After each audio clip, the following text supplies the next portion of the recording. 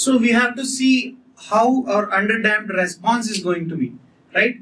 So the value of C of S you got in the previous, I've asked you to note down the C of S, right? So we don't have sufficient space on the board here. So what is C of S you got?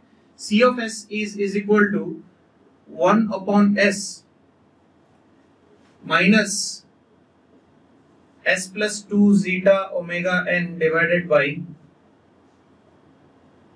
S square plus 2 zeta omega n into S plus omega n square. Is it clear? You got this or not? You got C of S to be 1 by S minus S plus 2 zeta omega n into 2 zeta omega n upon S square plus 2 zeta omega n into S plus omega n square. Right?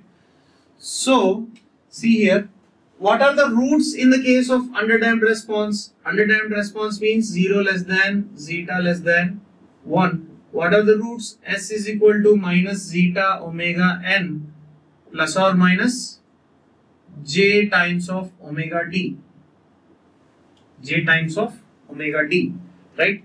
So please always remember this formula. Omega d is equal to omega n. You're going to use it very widely. Omega n under root 1 minus zeta square. What is this called as? This is called as damped frequency of oscillations. Damped frequency, right? So this you can write this as, right? You can factorize this into its factors, right? Therefore, C of S is equal to 1 by S minus S plus zeta omega n divided by its first factor, S plus zeta omega n. See, if I have two roots for a quadratic equation, let us say ax square plus bx plus c is equal to 0. This is a quadratic equation if I have two roots of it, right? So x plus x1 multiplied by x plus y1, x minus x1 multiplied by x minus x2, let us say, is equal to 0. This is how I write any equation in its factorized form, right? So this is the factorized form of any particular quadratic equation, right? So the same way I am writing this, I am calling these roots as a and b, let us say. I am writing this as its factors, s minus a multiplied by s minus b, right? So s minus of minus zeta omega n plus j omega d, s minus of minus zeta omega n minus j omega d. So if at all you multiply its factors, you will get s plus zeta omega n whole square plus omega d squared. See, s plus 2 zeta omega n I can split as s plus zeta omega n plus zeta omega n, right? So minus s minus 2 zeta omega n can be split into minus s minus zeta omega n minus zeta omega n, right? So I am just splitting it in this way, s plus zeta omega n whole square plus omega d squared. There is nothing else here. See, I am just writing this quadratic equation into its factorized form. I have its roots, right? So roots are a and b, let us say, right? How will I write its factorized form? S minus a into s minus b. The same way, the two roots I have are minus zeta omega n plus j omega d, minus zeta omega n minus j omega d, right? So s minus of minus zeta omega n plus j omega d, s minus of minus zeta omega n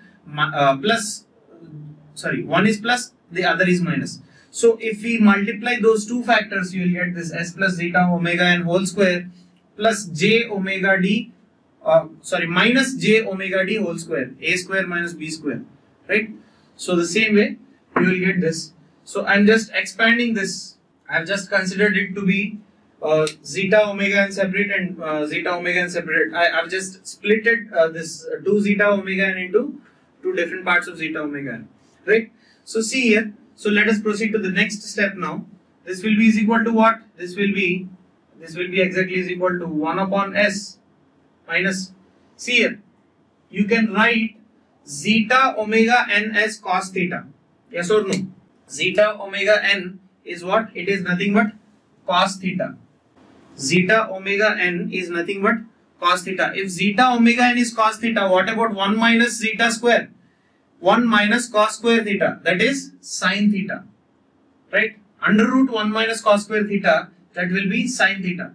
So what I am doing is, I am just multiplying the numerator and denominator by under root 1 minus zeta square. Right? I am multiplying the numerator with under root 1 minus zeta square, and I am multiplying the denominator with under root 1 minus zeta square. Is it clear? Right? So omega n under root 1 minus zeta square. What is this? This can be written as omega d. Yes or no? Omega n under root 1 minus zeta square is nothing but omega d. Yes or no? Clear, right? Yes. So it is 1 by s, right? S plus zeta omega n upon s plus zeta omega n whole square plus omega d square minus zeta means cos theta divided by under root 1 minus zeta square. If zeta is equal to cos theta, under root 1 minus zeta square is equal to what? Sin theta. Under root 1 minus cos square theta is sin theta. Therefore, this is sin theta multiplied by omega d divided by s plus zeta omega n whole square plus omega d square. Right? This is what we get. So now you may understand why I have done all this. Right? In order to obtain its inverse Laplace. Right? C of t is what? C of t is inverse Laplace transform of C of s. So in order to obtain C of t, I have done all this. Right? So just obtain the inverse Laplace transform for this. Inverse Laplace transform of 1 by s. Let us call it as 1. Let us say it is 1. We will take u of t to be common. Right? So 1 minus, what is the inverse Laplace transform of this? S plus a divided by s plus a whole square plus omega square. What is the inverse Laplace transform of this? Using frequency shifting, what we have learned. Right? So e power minus zeta omega n t cos omega dt. Right? Minus cos theta divided by sin theta omega d by s plus zeta omega n whole square plus omega d square. Right? This is nothing but e power minus zeta omega n t sin omega dt. Right? So this is what we will get. So I just want to simplify this into a single expression. Right? So if at all we simplify this, what will we get? See here, just take sin theta as LCM. You will get, and take this e power minus zeta omega n to be common out of this. It is e power minus zeta omega n t divided by sin theta multiplied by cos omega dt. See, I am taking this minus to be common out of these two, right? Plus sin omega dt. So it is sin a plus b. Therefore, you will get 1 minus e power minus zeta omega n t divided by sin theta sin omega dt plus theta. Right? So in from your transfer function, you don't have sin theta directly. So we'll write the response in all the terms containing transfer function only. Right? So I forgot to write u of t here. This multiplied by u of t, as well as this multiplied by u of t. Right? So this will also be multiplied by what? U of t. Therefore, I am writing C of t separately here. Please take a note of this. This is very much important. Right? C of t is equal to 1 minus e power minus zeta omega n into t divided by sin theta means, what is sin theta? Sin theta is under root 1 minus zeta square. Sin theta is under root 1 minus zeta square. This multiplied by sin omega dt plus theta. sine omega dt plus theta. So this is the response of your standard second order system, a step input under damped. Is this clear everyone? So ये response याद रहेगा. Can you remember this particular response? This will be useful for your GATE examinations, right? It is very simple. 1 minus e power minus zeta omega n upon under root 1 minus zeta square sine omega dt plus theta. That's it. So this is very important. Very important.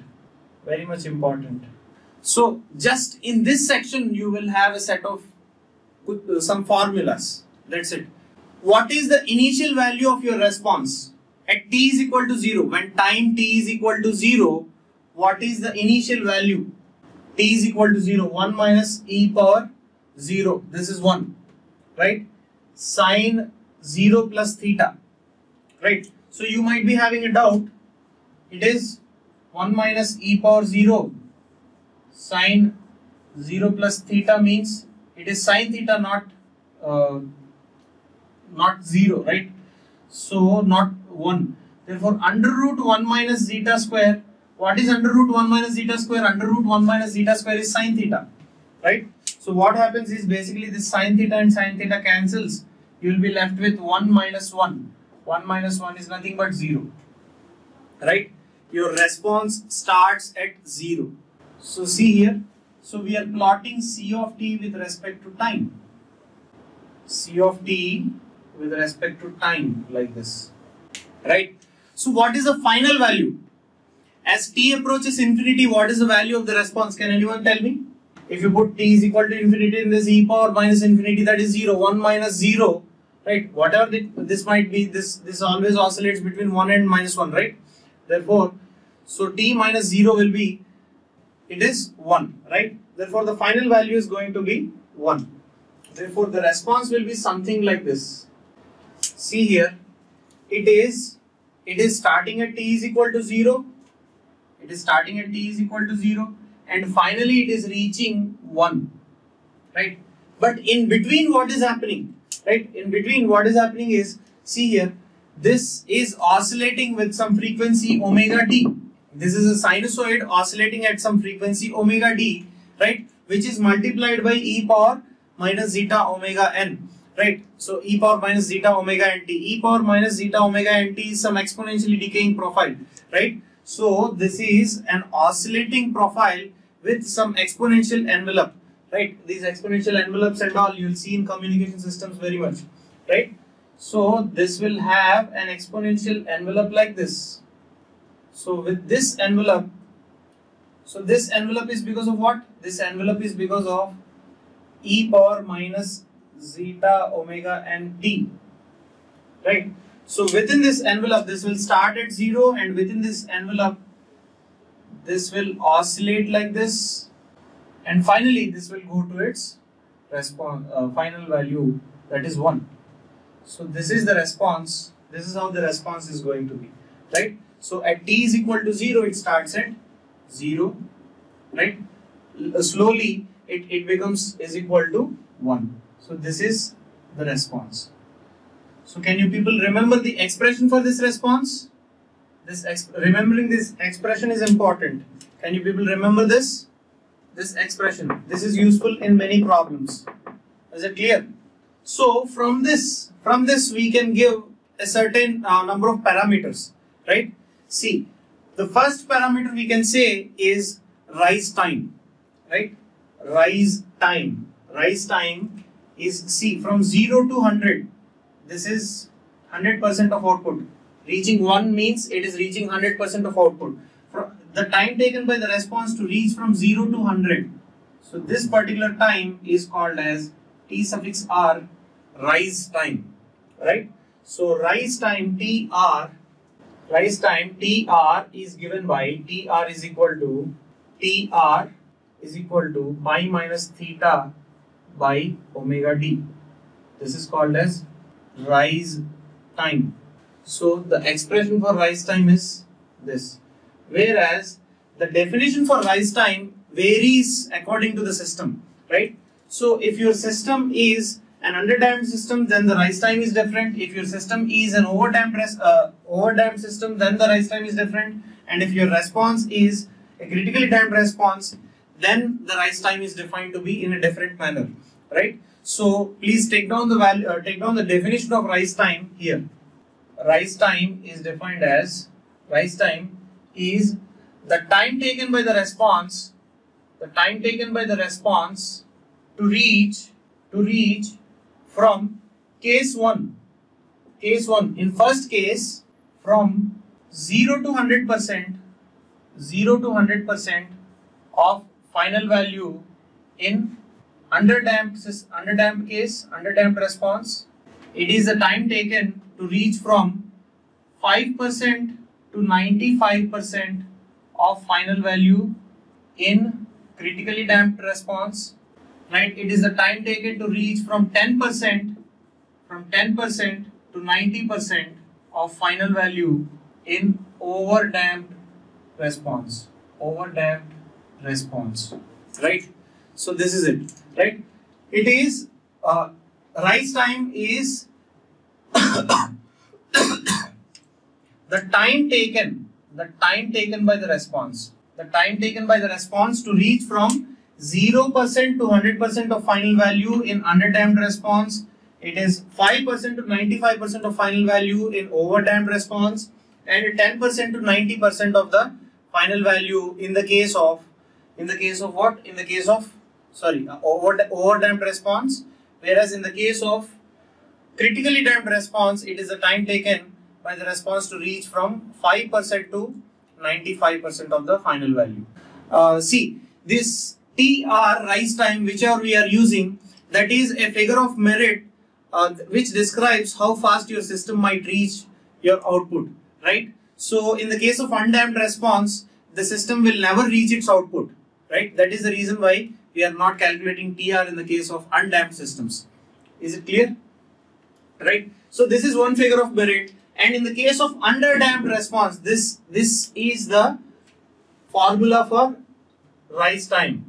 This is valid only for underdamped systems only. Please note it, right? So don't apply this for overdamped systems or somewhere, right?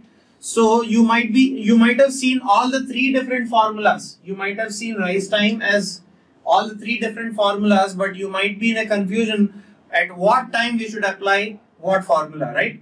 So rise time is different for different types of responses, right? Is it clear? So let us look at one more parameter called as delay time.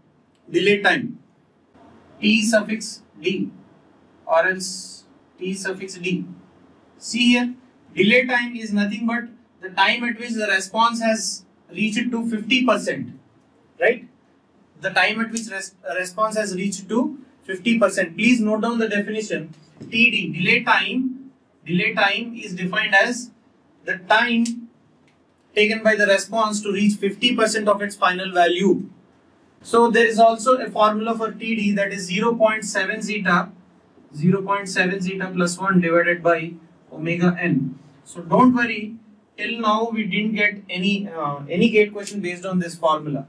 You just had to memorize it, but till now we didn't get any question based on this. Okay, it is TD is equal to 0.7 zeta plus 1 divided by omega n.